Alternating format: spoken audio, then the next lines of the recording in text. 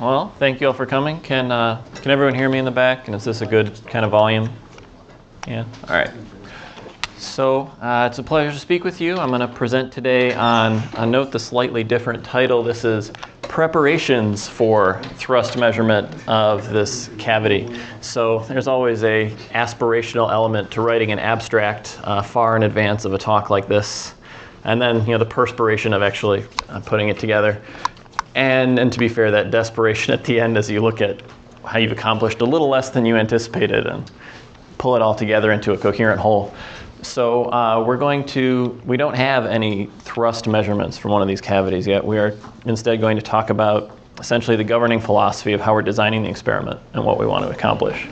So I certainly didn't know most of you before I got here. I still honestly don't know many of you. And I'll do you the courtesy of assuming you don't know who I am either. My name is Michael McDonald. I work at the Naval Research Laboratory in Washington, D.C. And I have a background in Hall thruster experimental testing. So I got my Ph.D. from Michigan in 2011 under Alec Gallimore, working with large Hall thrusters and electron transport physics in the plasma. I came to NRL in 2012. I've been there now for about 5 years, a couple of that as a postdoctoral fellow, and then the remaining 3 as a member of the technical staff and PI on investigative programs. So what I'm going to go through today is an overview of what the Impulse program is at NRL, walk you through our different pieces of experimental equipment that we'll be using to do the testing, give a kind of thrust of our overall experimental plans, which are really just getting into high gear now. And as far as results, I'm only going to be presenting initial thermal test results. This is basically checkouts of our test devices, looking at thermal profiling, how hot they get, making sure we can resonate everything properly. And then I'll wrap up with a little discussion of the types of errors that I'm going to be looking for. And that's about it. So first, I'm going to explain what NRL is briefly for everyone's benefit. It was certainly something I learned a lot about getting to the organization. So it's a top-line billion-dollar level institution. We're based in Washington, D.C. Unlike the Air Force research laboratories you may be familiar with that are spread through centers across the U.S., everything for NRL is under one roof. So we've got chemistry, vacuum electronics, optical sciences, nanoscience institute, acoustics, all those divisions, as well as my own division, the Naval Center for Space Technology, live on the same campus. We have about 3,000 people, 1,600 or so scientists and engineers, about half those are PhDs. And at the NCST in particular, we both do cradle to grave spacecraft design all the way up to operations, as well as basic research. And this program falls under the basic research. So Impulse is a little bit of a backronym for us here. It's the in-depth measurement of performance, in unconventional, emphasis on the unconventional, low-thrust spacecraft engines. And as a result, we've kind of lumped together a bunch of different, what are in many respects still kind of speculative classes of propulsion into a category of impulse drives. And in particular, these resonant cavities, but also the Mach effect devices that we've seen people talk about today. My official position on the various theories that are put forth to explain these devices is that I'm just agnostic. I don't really know, and at this point I don't really feel like I understand the data well enough to be able to judge accurately. And I've called them impulse drives because this is a picture of the NASA test result. They call theirs a Q thruster because their theory is that it's quantum vacuum fluctuation related. Scheuer in the UK calls his device an EM drive because he claims it's electromagnetic in its origins. The Mach effect thrusters obviously claim a variation in inertial mass. And I didn't really want the naming that we give to these devices to imply any particular favorite among the theories. We just don't have one. We're agnostic. The motivation why NRL is doing this is, the Navy likes to talk to its ships. And so once upon a time, that was radar and bouncing things off the ionosphere. And we still have a very strong legacy program in plasma physics and ionospheric physics and NRL as a result of that. But over the past 50 years, that's space. Space is part of the environment in which we operate. And so when we're in space, propulsion reaction mass is a tyrant. the rocket equation, it limits everything we can do. And the idea that NASA put out this peer-reviewed test result that you could get thrust with no apparent propellant from a closed box, a resonant microwave cavity, is pretty extraordinary. So, this is just a picture of some of their data. You can see the error bars are substantial, but, the test results are peer-reviewed. And I don't know how many of you have done peer reviews for journals and things like that, but to me, peer review doesn't necessarily mean right. That's not what we say. It means it's credible. It means that there was no real smoking gun that the peers identified. It's not immediately obvious why it's wrong. It's a good faith effort, and it's a good starting point on which the community can build. And so when I look at those results, I don't have anything bad to say about the NASA Johnson presentation or test data they've put forth. I think it's a good first step, and we're going to go and try and improve it and make it better.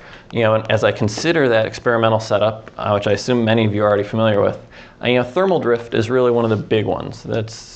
Everyone has their own biggest fear when they look at an experimental setup. And it's always dictated on what your worst problems have been in the past. But for me, it's thermal drift that leaps out here. So our objectives in this program are to first replicate the NASA cavity geometry. So with our own design, our own mechanical, RF, thermal, everything, but take their basic internal resonant geometry and just duplicate that so that we start from the same frequency and presumably the same physics, whether that is some new physics or it's one of the many things that's already in a textbook somewhere through some sort of experimental error.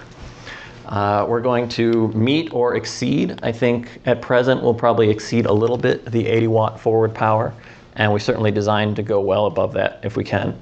And most importantly for me is to operate at thermal steady state rather than these kind of quick tests where you have to turn on and off to keep everything cool. And so I'll walk through how we're going to do that and what those thermal profiles look like. I only have about 15 or 20 slides, so with any luck, this won't be an hour. This should be a little bit shorter. So as far as our experimental equipment goes, I'll walk through many of these in a little more detail in the next few slides. But briefly, we test on a torsional thrust stand. Right now, less than 3 micronewton resolution. That's a moving target number. Everyone defines it a little differently. It's also a little different day to day and test condition to test condition. But when we quote this number, we typically mean an RMS oscillation in the force value that we measure. And that's after you try to account as best you can for things like thermal drift. So Mike, what was the heritage of that stand as far as, was that something custom built for this program, or do you? I'm going to talk for it a little bit in the next slide, but it started out as a Busick system. We bought one, and it was for another program, and we kind of optimized it pretty heavily in-house. Okay, thank you. So I'm showing it over here just to note that the cavity is large, certainly for this thrust stand that we work with, but it's feasible. Our actual resonant cavity test article you see here, this replicates the dimensions as I noted. It has a high Q factor at the about 1.9 gigahertz. Our vacuum facility, I won't talk about much more in the next few slides, so I'll address now that we're a little bit less ideal than I think Martin's setup, which has this beautiful giant concrete slab and is very well isolated. So the south chamber where we do our testing is related to where the thrust stand started, Greg, that you're asking about. It's primarily used before this program started for resistor-jet testing and really for optimizing low Reynolds number flows for really small resistor-jets. And as a result, most resistor-jet testing happens with light species, hydrogen species typically. So we run it on this south chamber because it has a really big diffusion pump. That's the actual, I think it's maybe 25,000 liter per second. But it's a 48-inch NRC diffusion pump with nominal like 50 or 100,000 liters. And that's really the loss after you get through the thermal baffles for the chamber. So the thrust stand is kind of really built into the base of that chamber now, so we're not going to move it. But the chamber is, it's large, so it's about 8 feet diameter, maybe 12 feet tall. And it's suspended in the superstructure of our building. So it's built in, the I-beams of the building are supporting it. There's people's offices right next door. They recline in their chair and the thing kind of vibrates. So the vibration isolation for the stand is quite tricky. And that's what a lot of our initial development went into. We live at a base pressure of about 10 to the minus 6 torr for our thrust stand. One of the nice peculiarities of this class of device is that our base pressure is also our operating pressure. So not having to use reaction mass and propellant will do that for you. And as far as the RF circuitry goes, right now we're running off 150 watt amplifiers between 700 megahertz and 2.5 gigahertz. We designed the system for 500 watt throughput. That doesn't mean it will live to 500 watts. It means that I'm not immediately sure what component would break if we put it up to 500 watts. We use closed loop resonant feedback control on the cavity. And I'll talk quite a bit more about this idea of a non-contact joint that we use to get the RF power in the system. Mike, how are you doing your closed feedback loop? You mean what are we monitoring, basically? Are you doing a PLL or are you doing... It's basically a dither. So you monitor reflected power, and you just take a step forward and back at every time step. Is it better or worse? If it's worse, go the other way. And so you end up stepping back and forth around the minimum. Yeah, you can't really do usually I would do a PID loop if I wanted to control something, but there you need a negative error to compensate for. And here, your minimum of your reflected power is 0. So you never get a negative for a PID loop type feedback. And phase lock looping is, my impression is that it is kind of a DAC intensive process. So the nice thing about watching the reflected power, the main thing that dictates that shifting that you get in resonant frequency is all thermal. So we run our control loop at maybe 2-3 hertz, and it locks on just fine. So I'm going to walk through the thrust stand in a little bit more detail. So that's really the centerpiece of doing these tests. This picture is a little bit old. The CAD models that we show later show more accurately what our current setup looks like. But this is a semi-custom product we purchased from Busick back in 2013. So for those, most of you are probably familiar with Busick, but if you're not, they are a small, very R&D heavy space propulsion company where they put up the first US Hall thruster in space, the BHT-200. They do a lot of small propulsion development. In particular, they make some really world-class devices. And so this thrust strand is a very nice system of theirs. You'll note that this golden color, it's all irradiated aluminum that's been dip brazed, so it has no thermal stresses in the assembly. You put it together. Quite happy with it. So we bought it in 2013 and had spec'd a noise floor of about 40 or 50 micronewtons. The exact number escapes me. And we've refined over the past few years our system to the level where that's now at about 2 to 5 micronewtons. That's mostly due to improvements in vibration isolation. So the centerpiece of it is this torsional arm, and we have it sitting in this larger stand, and it's connected through these little torsional pivots. So some of you may be familiar with these. They're flexures. The only joints between the inner and outer part of the cylinder is where these two crossbars meet in this cross section. So the idea is it's a very stiction, friction-free kind of coupling that you get so the arm can turn. The types of displacement you get, you have a little assembly to hold, I'll go back and forth. You have a little, right here, assembly to hold the pivots in place and mount them, and then clamps that let the wires get onto the arm itself, if you need any for your test device. This picture actually has some propellant lines in it too. It's from resistor-jet testing, but we obviously don't need those for our tests. And then this is the place where the optical sensor lives. So way over there, there's a mirror on the back side of that arm. The device under test usually lives on this arm, so this is displacement measured at the opposite arm. And the combination of that laser displacement sensor, as well as right here, this system, which you see from the side, these two plates for capacitive force generation let you do in situ calibration. So you button up the chamber, you pump down to vacuum, you apply different voltages between these plates and the gap. You get a potential energy that's 1/2 CV squared. Do that configuration. You carefully measure all that out, and then a force is a derivative of a potential, so you can get a force profile that calibrates out the displacements required to move the arm a particular distance. So I had, let's see, there's another point I wanted to make on this. Do you have any dampers on the arm? Yeah, thank you for the lead-in. So the last thing is the damper. This is actually the stock placement for Busick's dampers that they put in. I haven't updated the CAD model. The dampers actually now, instead of having a plate here on this face of the arm, it actually hangs down underneath the capacitive plate. So it kind of rests down here, a little copper plate. And then we have some magnets on another one of these little stages that can move in and be adjusted. So that's a pretty recent addition that we put on to be able to adjust the damping. And the thought was that you might be able to approach some kind of critical damping. So when you put a voltage on the cap plates, you get a nice impulsive force and you can kind of see the thing ring down.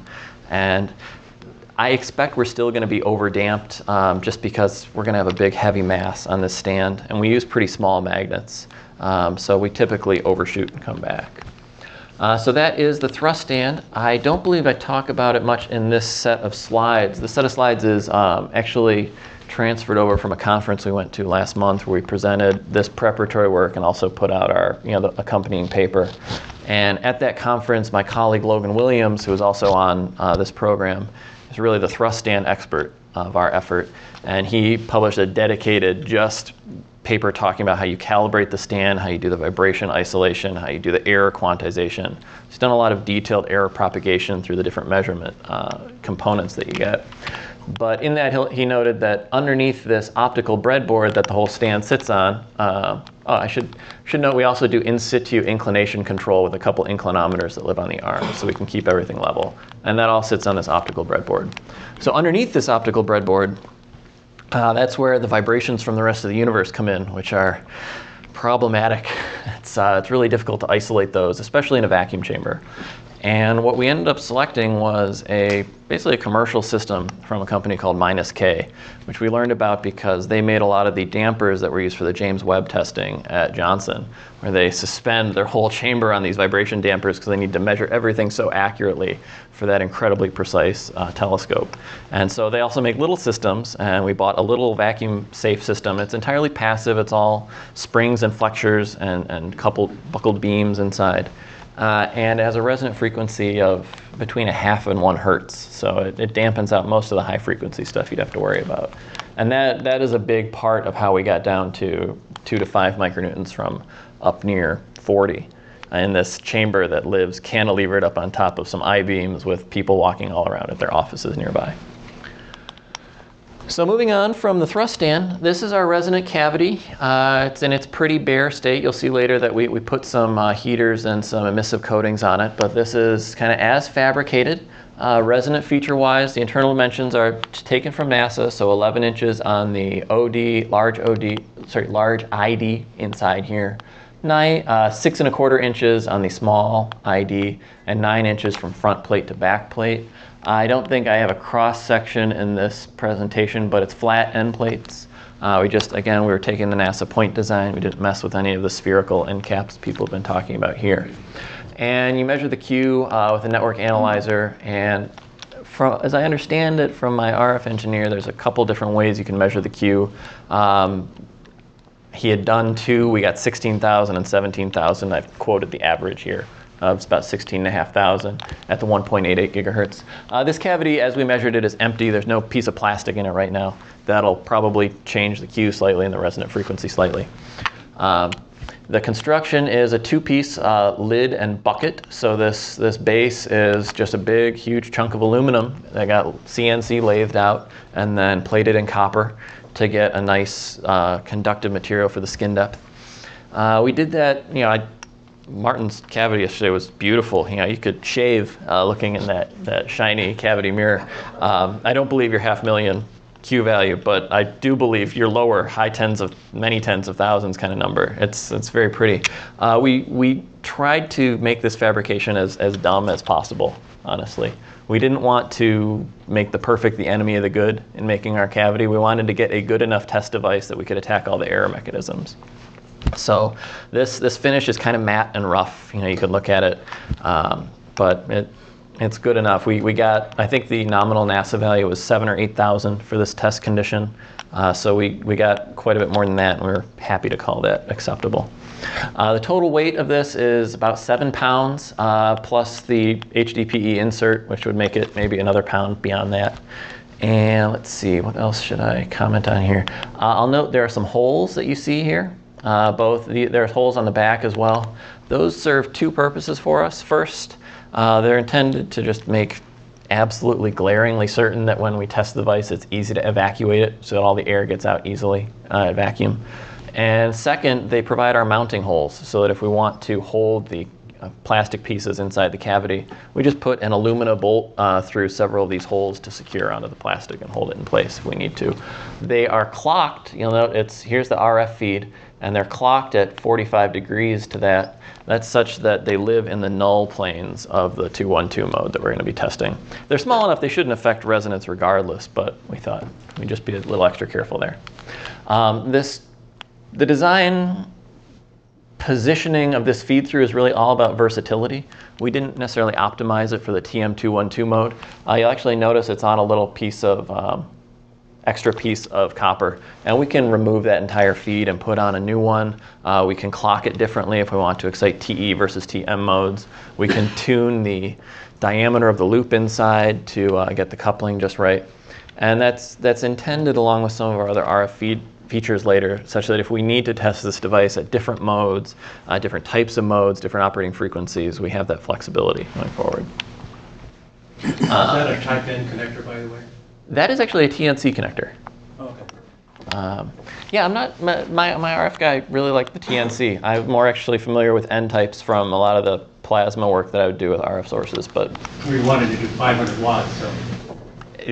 I did tell him that, and that may be why. He certainly trusts those a whole lot more than he did. He laughed at me when I asked why we weren't using N connectors, and I just stopped asking.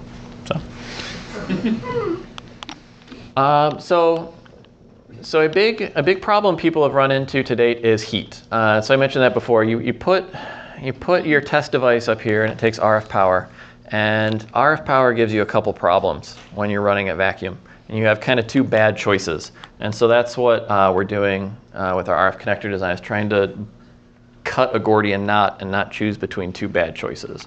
Bad choice number one is that you keep the RF source on the thrust stand. And that's what the NASA folks did. That's, I think, what Martin's group is doing. And what that gets you is that you need to have all the waste heat that comes from the regular power to RF power conversion is also on your thrust stand. 50% would be a great number. 75% losses are more common in that kind of conversion. So you're already, for a 100-watt DUT device under test, looking at maybe 175, 200 watts that you now have to deal with on your stand when you're doing that sort of test. And in vacuum, waste heat is really hard to shed, so that often is setting either your max power constraint or your operating time constraint. The NASA tests, if you look at them, they're all maybe 60 seconds. They might be long. That class, it's certainly not 10 minutes. It's all a minute or so. And that's because their amplifiers overheat. And I think was that the limiting factor for you guys too in operating times? Yeah. And so I really wanted to be able to run this test at steady state. I'm used to testing hall thrusters, where 30 seconds, it's not done outgassing in 30 seconds. It's not done outgassing in 30 minutes. You run it for an hour before you take your first performance measurement, and you run it overnight oftentimes. And you'll take your measurement and get a zero just by, after you're at steady state, cutting power, taking your zero, turning it back on again. And that's your instant force measurement. The alternative is that you can run at steady state if you run all of your RF power circuitry outside the chamber and have these big, heavy, bulky cables run all the way across your torsional pivot. And now you've got a pivot wire that's going to heat over time. It's going to thermally expand. It's going to stretch and shift. And these high power RF cables, they're a lot like frozen garden hoses. They're not very flexible. And I asked my RF guy, well, can't we use, they sell nice little, like little tiny SMA cables, and you can get flexible ones. It's just like, you're never going to touch the power levels you want with those kind of things. So what we looked for was a different solution, and we found one we really found inspiration actually with the idea of AWACS planes, the airborne early monitoring and control for radar. They've got a big thing on top in those big dishes that would spin, back in the 40s and 50s. And so they would have these little, choke joints that were coupled and could roll around on bearings. And you could couple RF energy into a moving system because RF can hop across gaps.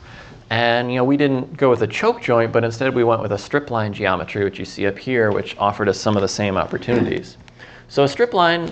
Could I point out that almost every ComSat sitting up in GEO is a 7 to 15 kilowatt system running RF in a high vacuum. So you ought to be able to talk to some of your satellite guys the guy doing our engineering is a satellite guy. He's the one who designs the SATCOM systems. It's just you're not measuring micronewtons of force on your satellite. You don't care if things get hot and stretch a little. I don't mind that it gets hot. That's not the problem. It's that it's all going to stretch, and it's going to be very hard for me to quantize how that shifting in the thermal profile is affecting my ability to do the measurement. And in particular, it's going to make it hard because as soon as I cut power, say to do the zero measurement, it's going to again shift my thermal profile. So steady state is going to be a unicorn. I'm never going to find it if I try to run with that setup. But yeah, I agree. Managing high power, when we do TVAC testing with satellite payloads in a chamber, we'll run hundreds of watts of power at up to 8 gigahertz into a chamber for different test payloads. So I agree. That part's not the tall tent pole. So we went with a strip line geometry, and a strip line, if you're not familiar with it, you start with a coax line, and coaxial cables don't have azimuthal currents when they support their mode in the waveguide. So you can cut axially down the coax, and it still works as far as supporting the modes. And if you deform it properly and keep the geometry right, which means asking your RF engineer to keep the geometry right, you can arrive, it's all simulation, right? You make it look like 50 ohms, and there are rules, but I don't do that part of the work. You can arrive at a geometry that looks like 50 ohms, but that's rectangular like this. And this by itself won't do the coupling that we want, but now we take this and we slice it in the middle. And instead of having something where you've got a strip line with these 3 pieces that come in, 2 ground planes and a center conductor, you've got fingers that will overlap. And so if you size that overlap properly, such that the overlap dimensions are about λ/4, you can get a resonant crossing of those constrictions. And if you give enough overlapping area at those fingers, you can get capacitive coupling that stretches the resonance out over a wide band. And what we found is that, sorry? I just want to make sure I understand what this kind of a joint is it's a non-contact, basically one side is an antenna, the other, or the transmission antenna, the other side's a receiving antenna, which it's very low loss in between. Yes, basically. Okay. Yeah. And so one side lives on the stationary side of the stand, and one side lives on the arm attached to the device. Okay. So we found that with this type of thing, and I'll show the actual system on the next slide, but we needed a few square inches to extend that low end of our range to about 700 megahertz, which is the fundamental frequency for this cavity. And so this is what that actually looks like when you run all the RF simulations and get it to optimize, and you've got TNC connectors on each side, and we've got these narrow little gaps that are such a pain in the experiment to align that are between the fingers. And what you see, this kind of ring shape here lets me bolt it on to a little Thorlab stage so I can do fine adjustment and get it all lined up. And this is sized for high power at 2 gigahertz with I think this was quoted to me in dB, but I like percents a little better for radiated power. It's less than about 0.05% radiated power, which, if you go to dB, that's better than 30. That's around 33 maybe dB. So you have large ground planes. You have the symmetric structure with the way that the gaps are lined up. And it's better than 25 dB in terms of transmission or reflected losses over this whole range of 700 megahertz to 2.5 gigahertz. That's like kind of, it's a dip. That's the high ends of the dips at each end, so it's better. It's around 30, 35, something like that at the design frequency. How big are the gaps between the plates? Nominally, when I spec'd the machinist, they were 10 thousandths. When they came back from the machinist, they were 8 thousandths. So. And you can align this with your balance? Yeah, carefully, very carefully. That's the part I do, so yeah, that's fun. Something a bulky hammer won't fix. It's not much it won't break either. So I will note that multi-pactor concerns were one of the big ones that we had to deal with this. You've got high power, you've got tight spacings. You can be concerned about basically electron avalanche between them. The iridated coating that we have on our aluminum parts helped with that, as does just careful finite element design and sizing of the different voltages you have throughout the system. So this has been tested. We've put it on our dummy load, which you see here, and we got better than 20, about 23 dB power across it. And note that that's all the cabling. That's even our dummy load itself. So that's That's not a reflection of the joint being poor. That's the whole system. We ran at 100 watts in vacuum. It performed just fine. I'll take a moment here to note this is our dummy load. It's the only actually experimental picture I have in these slides. So we have a 200 watt bird dummy load up here. It's sitting on just an aluminum block, and then it's got these, I call it the X-wing, it's got these big black aluminum anodized fins. Those are radiator fins, and the idea is it should be able to run at 100 watts and not get hotter than 100 degrees C in vacuum. It'll radiate properly. So there's some thermal grease in between the aluminum block and both the load and these fins. You can also see some foil heaters on here that let us resistively heat it so we can preheat to a steady state temperature before we turn on the RF power. So that's an approach that we actually are using with the cavity as well. So on the multi-factor discharge concern, I take a skeptical view as far as the EM drive being a real thruster. But let's say if you are agnostic and consider, well, it may be real. And if it is real, it is maybe due to the multi-factor effect. By mitigating it, then you're going to end up having no thrust. Well, I just don't want multi-factor in my joint. It can multi-pact in the cavity all it wants if it wants to. I mean, I don't think it will, but... Well, actually, NASA said that they did see discharges in a number of experiments. So we monitor whether or not we should have any multi-paction during our tests through it's kind of a crude but effective circuit that our RF engineer put together. And the idea is that we're putting in a fundamental frequency at 1.8 gigahertz. But if we have multi-paction, that should be this big disruptive sudden event that would introduce broad spectrum noise into the discharge. And so he notches out our fundamental and then monitors the second harmonic, and we leave that in persistence mode on it's not a network analyzer, it's a spectrum analyzer. And basically watch, and we ramp up power very slowly, and we get to steady state, and we just want to see, does that ever peak and peg somewhere high, which would indicate some sporadic multi-paction event. And from what he tells me, that's proved effective in his past testing looking for multi-paction in RF devices at high power and in vacuum. And so we haven't seen any of those types of spikes, so we don't think we're having multi-paction either in the finger joint or in the cavity, which we've... So you have electromagnetic closed resonant cavities, and you have not seen multi-paction effect? Because they have seen it very often since World War II in resonant cavities for... I'm not arguing you can't do it. I'm just saying we have tried not to do it. Okay. And so in our operating mode this is our resonant cavity, and our operating modes for that resonant cavity up to 100 watts, we do not see the signals in the spectrum that would be characteristic of a multi-factor discharge. Okay, but let's look, for example, at the resonant cavity for particle accelerator, right? Why? No, because those were the original resonant cavities, and they do work in the gigahertz range, and they found the multi-factor effect being detrimental to their experiments. So they have tried since then to mitigate it, right? So what I'm saying is, in the experiment that NASA has done, they have found discharges, and also some other experiment they have found discharges. Actually, there's one I know where they claim, they say, oh, they saw a very big force that was related to a discharge. So I expect where you're going with this is, can you cause a multi-factor discharge and show it would make force? And that to me is like step 2, or step n+1, where and the first one you want to do is, can you just do a measurement without multi-factor discharges? Can you arrive at 0?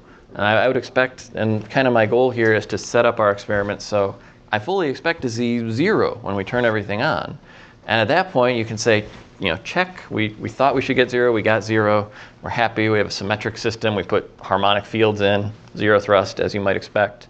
And now can we reintroduce perturbing factors that might mimic the types of things that have happened so far? At that point you have an open and shut case. We can remove the effect or we can cause it on command. Okay. But first I want to take out all the other usual suspects. So this is our joint, this is our dummy load, and we did testing on this at vacuum that left us pretty happy with the performance of this system, aside from the hair-raising, nerve-wracking process of actually aligning it. So moving forward, designing this with a little bit bigger gaps, I think, is going to be important. So this is what this system will look like on our thrust stand as implemented with today's setup. So This is a picture of the cavity itself. This is the cavity from the side, and then this is showing the dummy load from the side as well, again, just for scale. And I'll note that I mentioned that this non-contact joint is intended to fit into a little Thorlabs motion stage, so it's a 5 degree of freedom stage. You can do very careful little micron adjustment of everything. And that lives on this mezzanine level, which is just right on the thrust stand breadboard. This also lets you see the mechanism that allows free motion. So this arm is going to move with the cavity in and out of the page, but the alignment plane is horizontal, parallel to the baseboard. So the cavity can swing freely back and forth like this, while the fingers sit there on the stationary side. And what this lets us do is it lets us keep all that waste heat out in our 19-inch rack mount power amplifier outside the chamber. So we're going to lose a fair amount of power in the cabling getting up to the thrust stand, but we don't care. You just calibrate that out. So we have a 150 watt amplifier. It might only top out at 120 watts by the time we get to the cavity. But you measure insertion loss for every component in the line, and you accept that those things get hot, and you heat sink them properly, and you just take your measurement on the thrust stand itself. And that's the way we run the experiment. So our power meters have those calibrations built in. So when we query power, we're recording the cavity power we've already calibrated as reaching the cavity. So the last thing I was going to talk about before I show just a couple of results is our feedback control circuit. Feedback control turns out to be really important because we're running essentially a big heater. And that heater is, as heaters tend to do, it's getting hot. And those hot things expand. And we have a cavity whose resonant frequency is dictated by its size. So it gets hotter, it expands, its resonant wavelength increases to correspond to the increased size, the frequency drops. And in particular for aluminum, which is our material, it expands, it's like 2 times 10 to the minus 5 per degree C. So now it's going to get 100 degrees C hot. So you're looking at several thousandths of an inch longer that it's going to get. But the even better way to think about that is that Jose pointed out earlier that the resonant bandwidth for one of these cavities gets tighter as your Q gets higher. So with a 16,000 Q cavity, we have to stay accurate to 1 part in 16,000 on the resonant frequency.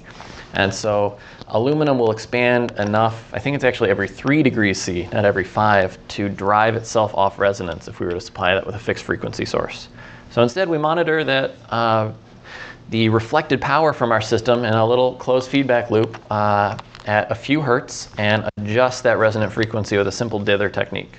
So measure reflected power, step, is it worse? Step back, is it better? Keep stepping that way. And that just runs off a little couple $100 analog I/O board running into LabVIEW. It does this feedback loop, and then we use a signal generator. This is a solid state synthesizer. I have the model number in our paper that we put at the conference recently. Can't remember it offhand. That runs through a directional coupler that lets us take off the reflected power, attenuate it as needed, goes to the 150 watt amplifier, and then there's some actual vacuum feed-throughs here, and then the cavity itself. So we implement it in our LabVIEW control loop. LabVIEW runs at 1 kilohertz, but as I said, it's really taking a lot of averaging over that time. It's only running at a few hertz for adjusting the frequency. We do a coarse initial tuning, just a sweep through all frequencies at about plus or minus 1 megahertz. We find the resonant peak and we live at it. So we don't try to force it to be at a resonant frequency. We just follow it. And that converges to near zero reflected power in under a second. I mean, it's fine. You turn it on, it's on resonance by the time you blink. I don't think I've noted too much about mode identification to this point. And so it's not in the slides, but I'll just talk to it directly. There's some concern that you want to know you're on the same mode as other people are testing these cavities. Some people have done this through thermal imaging to look for hot spots. We've approached this mostly analytically and numerically to date. So we started off, my RF engineer uses FICO software to do the RF computations. We started off modeling a nice spherical end-capped geometry of these cavities, which is good because it's analytically tractable, so you can get the full analytic solutions for all the resonant frequencies and what each one is, it TE or TM. You said you're using FICO? Yeah. FICO? Yeah, Altair. Are you planning to use dielectrics inside? Because if you do, we'll use that. We'll put a dielectric inside next. if you do, FICO has a problem with the currents at the boundary conditions for the dielectric. If you look at it, and it's not well publicized, they are using what's known as the Huygens principle. Okay. And it would be a good idea if you have a console or another program that has a different computational approach to look at it. Anyway, like you were saying before, when you look at what FICO's outputting and see whether it makes sense. Like you said, you cannot have any charges, for example. You Yeah. don't have many charges. But if it shows you something funny going on in the dielectric, it's a problem with FICO and not the real SEM. Just one question. You measure your reflective power for your power amplifier.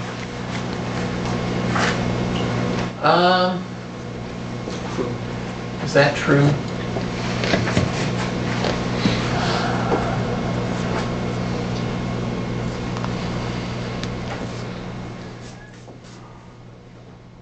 It's such a mess in the rack. I'm having trouble tracing through the experiment.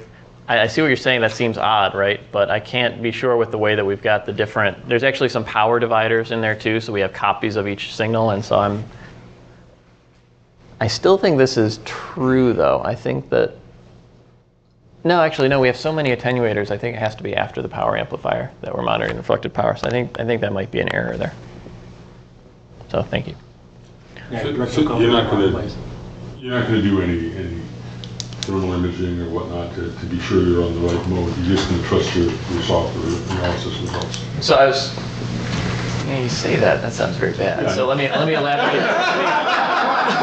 So let me finish that train of thought, and then I'll tell you why we felt pretty good so far with how things were working. So we analytically solved for what the resonant modes should be in a spherical end cap geometry where it's analytically tractable. We simulated those modes in FICO with different orientations of our loop to be able to excite the TE and the TM. That matched up very well with the analytical model.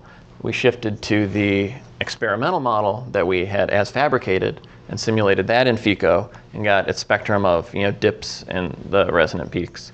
And we actually took a network analyzer with our cavity and swept through with those two different orientations, and that again matched up to like within the half width of the resonant peaks. So we felt pretty good that we had identified which peaks were which based on that. And then we felt confident that since there was such a small shift between the two, from the spherical to the flat, compared to the shifts between each mode, these shifts between those spherical versus flat were very small. We felt reasonably confident that we had identified the right, whether it's TE or TM, in which mode it is. And then finally, within FICO, you can go and actually take cross sections and see where the energy is and what the field strengths are through the system. And it matched up again with what you'd expect. Is this a TM212 mode? You have these little rings in different spots, and it looked good. So based on all that, we felt like we're probably exciting the right mode that we think we should. So we might not thermally image it, but as you will see, it's not clear given how thick our metal is that we'd see anything anyway. It's not like a PCB board where the heat's going to stay in one spot. It's going to wick all through the system. If I could tell a quick story, I was on a failure review board where our team had designed a new nozzle for a solid rocket booster. They did it all in software, lots of different sets of software. They checked everything matched up. It showed the seal was supposed to close up and everything would work perfectly. The first time they fired the engine, they blew the nozzle off in 1 second. And that's because the seal opened up instead of closing up. So, good luck. The important thing about sign errors is really to make an even number of them. That's what I find. One question. Did you match any frequency, or did you just design your antenna properly, or did you use a tuner or something? I'm sorry? Did you use a tuner for matching the frequency, or did you just design your antenna in the right way, or did you? You mean to land where the resonant frequency as it was at 1.9 gigahertz? Yeah. We sized the cavity to the NASA dimensions, and so that ends up putting your resonant frequency. Okay, but no tuning to this 50 ohm impedance of the waveguides into the cavity. there's no waveguides. It's all coaxial cable. I mean, which might be semantic, right? But so all those, we're using 50 ohm cables coming in. The strip line finger joint connector is designed to be 50 ohms as well. Well, you're going with your 50 ohm cables to your cavity, to your emitter antenna in your cavity. And then once we get to the actual antenna in the cavity, the diameter of the loop inside is what gets tuned. So that's adjustable. Okay. Yeah. So that's where the final. Yeah. How does it make the cavity itself look like 50 ohm is that. So there's a little. It's basically a mechanical connection. So we got the thing coupled around, and then there's a little screw you can adjust to pull out a length of copper to make the loop longer. But you can model with FICO placing the antennas at different places, and you're going to see that by placing the antenna at different places, you will excite different modes. And actually, you can show that analytically. The ones that are very difficult to excite are the TE modes. They are more difficult to excite than the TM modes. Yeah, that's part of the placing for the RF feed on this. I don't think I have a vertically oriented, but it's maybe 1.5 inches or so. Again, the exact dimension was in our paper from our conference, but it's sized to be in a spot where it can get to both modes. Yeah, there's kind of pathological spots where you can miss one because you're in a null, right. And this can get to most of them depending on which way you turn it. And the Q won't be the same for all of them. It won't couple as efficiently, right. But it'll be good enough. So yeah, what are we actually going to do with all this stuff? So our goals are to run at forward power levels greater than 80 watts at thermal steady state, and to identify both thermal drift and any potential outgassing thrust effects from this. So to reduce our thermal load, we've got our RF source outside the vacuum chamber coming to this finger joint. To reduce our thermal drift, we're using this non-contact connection so that we can get away from the RF cable causing us drift. We're also stabilizing the base plate of the cavity with heaters. These are just little thin foil heaters, so we can run at about 50 C on the base plate. This is an idea borrowed from capacitance manometers, pressure gauges, and really many pieces of sensitive electronics that run more stably when you heat them up to some temperature, and then you can adjust up and down, as opposed to ambient temperature where you can't really cool with a heater. You want to live somewhere hotter. We are going to be both pre and post heating the cavity with heaters on the cavity as well. That lets us match our thermal profile approximately, such that we can heat the cavity with DC, or actually AC heaters. We can heat with RF, we can go back to AC and reduce the thermal transients from the RF turn on. We operate on RF power to thermal steady state. Before that lets us calibrate how much AC heating we need to match it. And then we use a solid state relay on the stand to short those resistive heaters during RF operation, so that we have the same amount of AC current running across the torsional pivot through those wires at all times. And that accounts for any thermal drift due to heating in those wires themselves. So the heating is all AC. The only DC currents we have on here are the relay actuating current, which is a few milliamps, and whatever we need for the stepper motors, which usually aren't in actuation.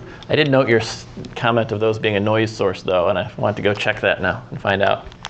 To monitor RF effects, we'll be testing first with our dummy load in the non-contact joint at similar RF powers and temperatures, looking for any spurious effects just due to the RF effect. We'll be testing the cavity first without the polymer insert, as I think is just another control. I don't think anyone claims it's supposed to actually do anything without the plastic in there. But just again to get another baseline, and then ultimately we'll test the cavity with the plastic insert in a full IV&V of what NASA Johnson reported. So that is about all of our experimental setup. I'll actually give some kind of basic results now. So when we first tested this cavity, the emissivity of copper plating like this is around 0.06 or so. And that means that you run at 10 watts and you're already at 100 C at steady state. And it takes quite a long time to get there. But we wanted to be able to run at these 100 watt class power levels at 100 C. That's kind of a self-imposed temperature limit for us based on the acrylic adhesive in these heaters. And so we coated the entire thing with a high emissivity graphite paint. That increased our emissivity up to about 0.8 and lets us get up above 80 watts without getting over 100 C. This is some thermal profiling we did of that under I think this actually is under DC heating, but we'll run this on AC during the testing with thermocouples at points 1, 2, 3, 4, and on our relay at 5. And red, yellow, green, orange, and green are 1, 2, 3, 4, and then blue is thermocouple 5. This is temperature on this axis as well as power in black. So you can see we went up to about, looks like 85, maybe almost 90 watts of power here. And this is in hours. Over about 2 hours, we arrived at about 100 degrees C. And we turn off and cool off. So things to take from this are thermo-equilibration times are of order hours, even with the high emissivity coating. And you have an approximately 30 degrees C spread across the body of this cavity when you're running at full power with the heaters.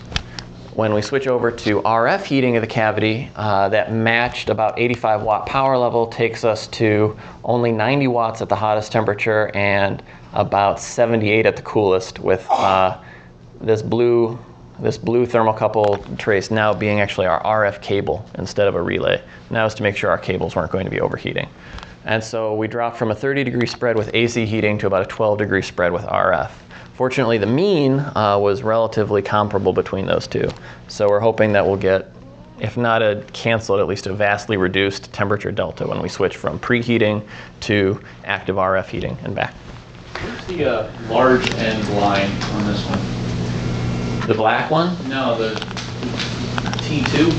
T1 is, oh, it's in there. They're all Buried in there? Yeah, the orange is buried behind the yellow and green.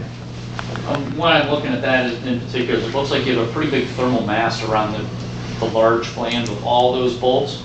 Mm-hmm. Is that intentional? Like by design with all those little... All those bolts are basically for uniform clamping force. So we wanted to get a really nice tight joint there so RF currents won't have any trouble hopping across the gap from base to lid. As far as extra thermal mass there, I hadn't thought about it that way because at steady state, we don't care about the transient through the thermal mass. We care about more where the leaving sources are. So the radiative surface area there shouldn't be that different from having a big, thick flange connection versus just having a really thin, elegant little corner.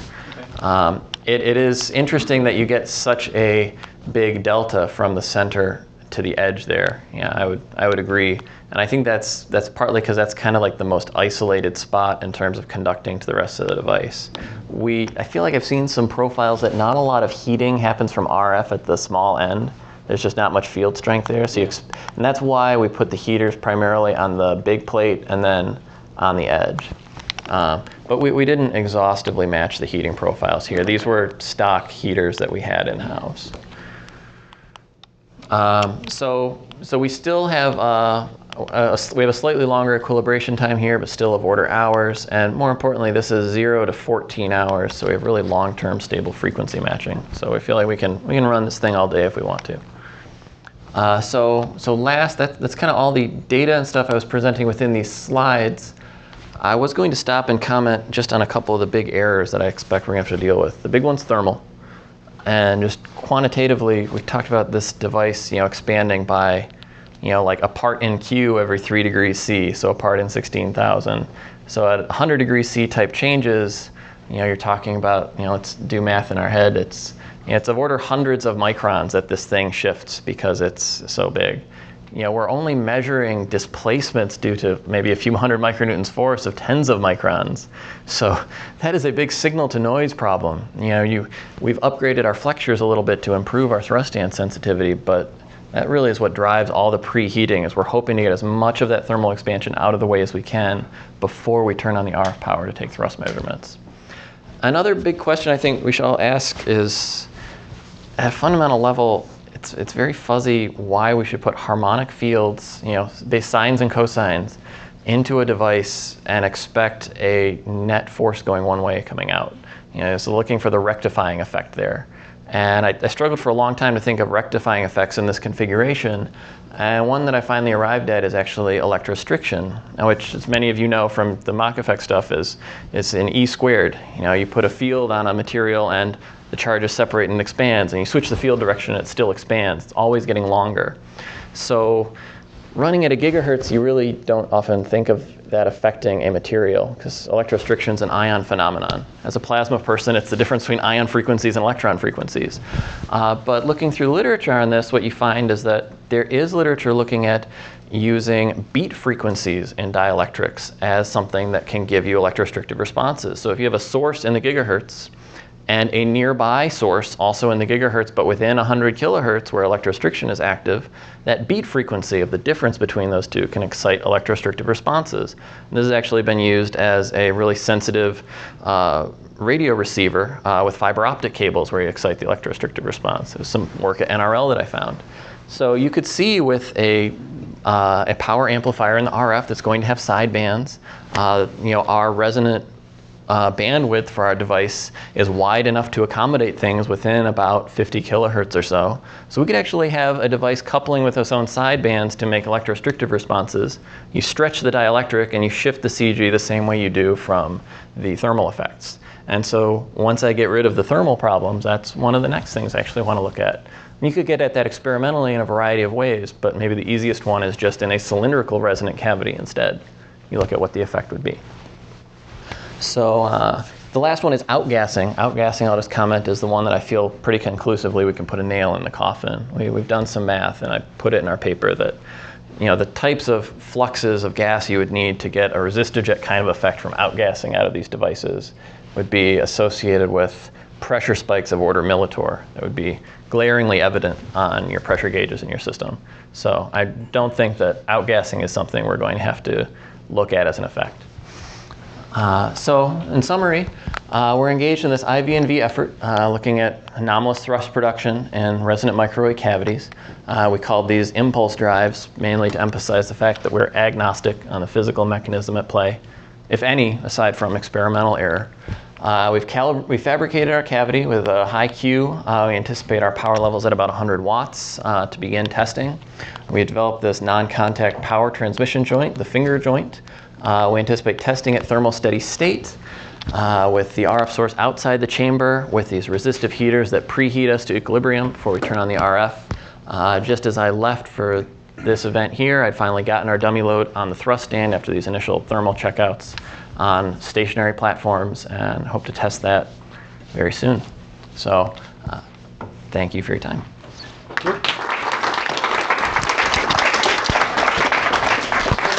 Time frame to begin testing?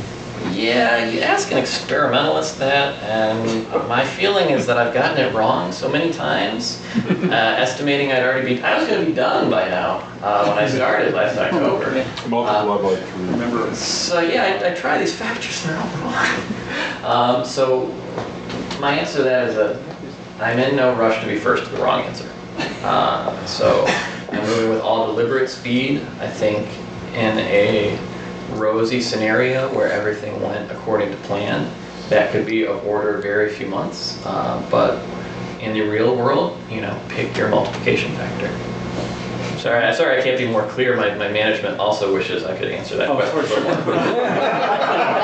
sure. And will you be able to publicly publish your results? Oh, I anticipate that we would actually go directly to a follow-up journal article in JPP with the results. I think that, honestly, I would, even putting our best efforts into getting good results, I would want peer review before I would put them out publicly to get, help people figure out where the bodies are buried, make sure we answer all the questions.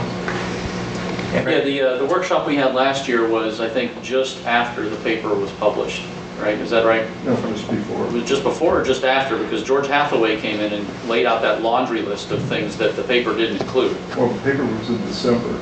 Okay, so maybe it was the draft. Yeah. All right, but that's one of the things I wanted to mention is that we had another person at the workshop last year that laid out it was a 75 or 100 page presentation about all the things that they didn't they didn't consider down at NASA when they did their work, and all the different like you said, bodies that could be buried that they had to consider, or they should have considered, or didn't have time to consider. But that will probably be a helpful reference to you. I always have Just to look go at through, more you know, it acts as a sources. checklist of things that you have done or have taken care of or that you need to do or you don't time or money to do. Yeah, I was telling someone earlier, you know, in medical school they tell doctors think horses, not zebras, when they hear symptoms, right? You know, and so with this one, look for the common potential causes, the really basic physics stuff. And you know, to me, thermal is the biggest course in the room there.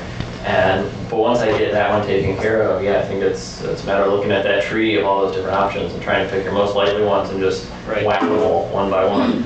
And then at the end, you know, you feel pretty confident in your data and you can start looking at it, if merited, as a source for, you know, new theories. Greg's suggestion, I think, is a very good one. That was a very exhaustive paper last year on sources of experimental errors. I don't know if he wrote the paper or did George Hathaway write the paper or did he just No, present? Not exactly. He gave me a PowerPoint and the paper materialized from the PowerPoint. Okay, yeah, because I can send that information to you. Yeah, I think I still have that at some point. Well, it's, George, aren't the PowerPoints on SSI? I think so. Well, the Estes Park proceedings is on The SSI. paper is on your Yeah, website. yeah, so you can just go to. You can even watch the video. You can get Yeah, the that's entire book. Because we couldn't show George's face. So basically, he's doing voiceover for this very long presentation. Yeah, it was long. It was long, yes. I think everyone And remembers it was long. Yeah, it was long. That's how many things he found. Yeah, so yeah, it'll be a good reference for you just to take a look at. But if you make enough thrust, it doesn't matter how. There's some virtue, you know. That's right. Bang, You know. bang it hard. To be fair, with other things that make a lot of thrust, we trust the physical mechanism a lot more, so we're not as skeptical, you know. And so that's big thrust by itself. It helps, but it doesn't solve the problem. But if you pulse with a lot of power, you Pulsing might- scares me more. Well, yeah, but you might drive. You might avoid some of the thermal issues, you know, just because lag time, you can look at the thrust, it goes up, and then you can see the thermal error catch up. So you might be able to avoid. Yeah, go slow enough that it's zero, or you go fast enough that I just want to push the throttle to the wall. yeah, turn it to 11, right? So how easy is it? How easy is it on with your device and your test stand to reverse, like mount it the other way? You know, physically do things to, you know, look. So you can do that. I mean, Doable? there's nothing with the way the joint's set up. You know, you take it and turn the dummy load around. You know, or turn the whole dummy load around, or you rotate the cavity so that the feed would be pointing still radially inward to do it. I would have to brake vacuum. You know, I don't have a little motion stage like Martin did. But honestly, that scares me too. I looked, I'm like, oh, you got more motion stages. I hope it's all perfectly aligned and it doesn't tilt a little when you know. So it's all what you fear is all in your experience, right? You know. But I think, assuming that it's not a zero measurement, then you look at reversing direction and seeing if it follows all these null procedures we've identified. But your stand and the design of your device are such that you can do that without any major.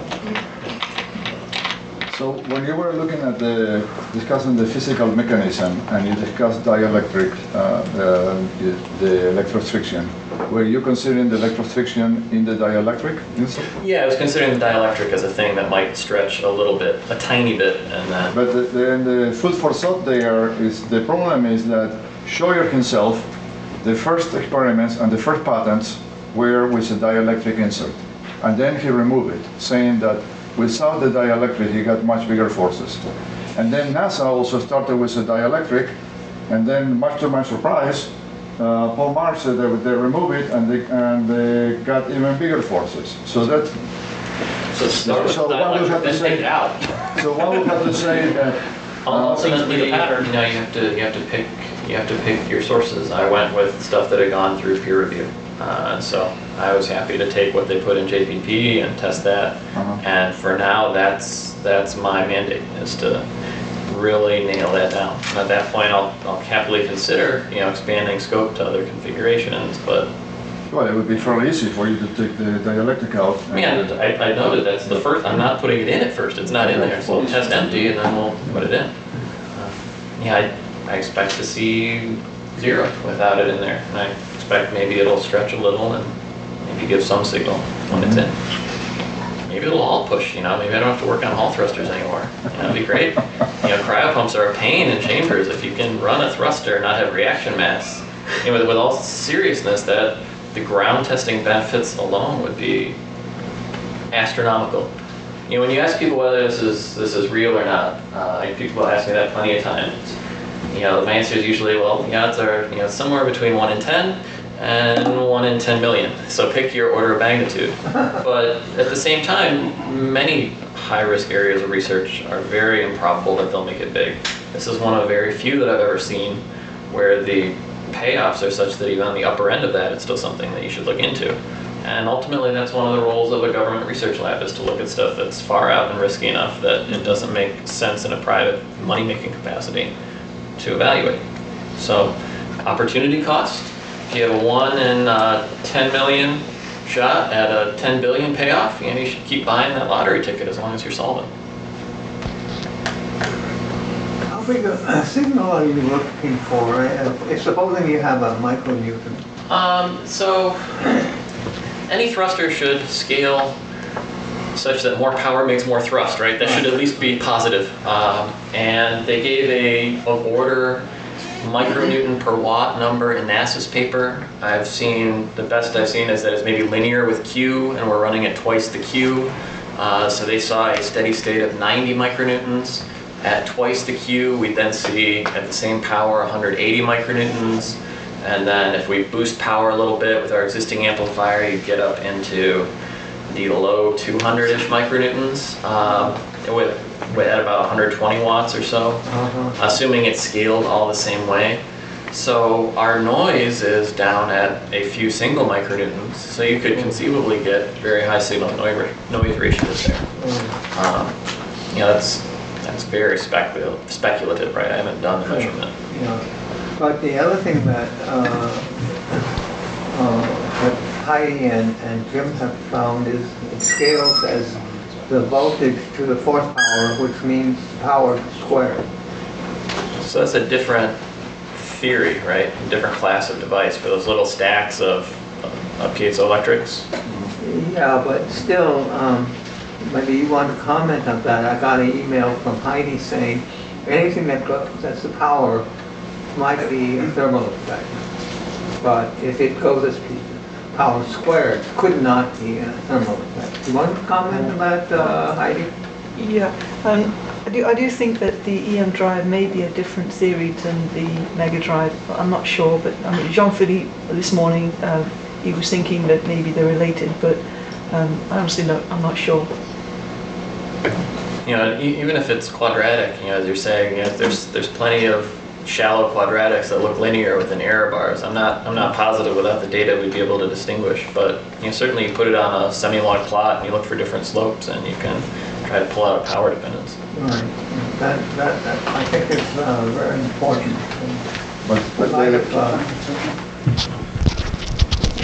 But again, the people that have run the experiments and in the literature claim that the force they measure was proportional to the voltage square, not to the voltage to the fourth power. That is all of them. That means Scheuer, that means NASA, that means the Chinese, etc. Then it will be even bigger and even easier to measure. Great.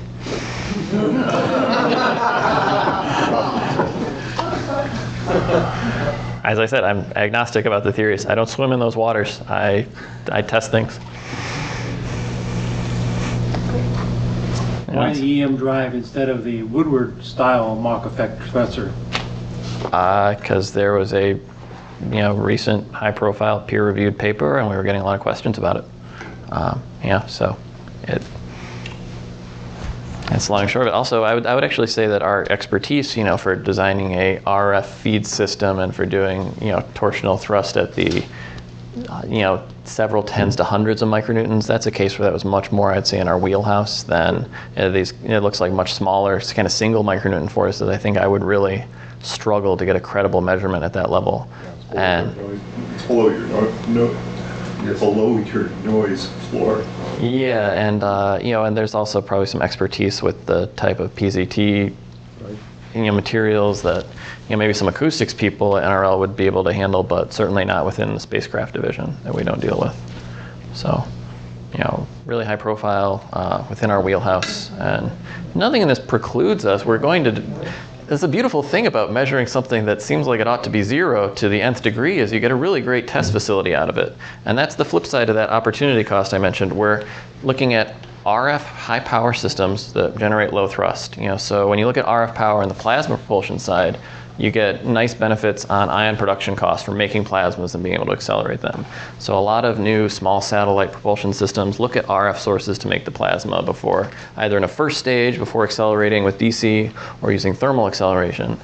And all the stuff that we're doing here really transfers well over to those more conventional inquiries too. Should we thank the speaker again?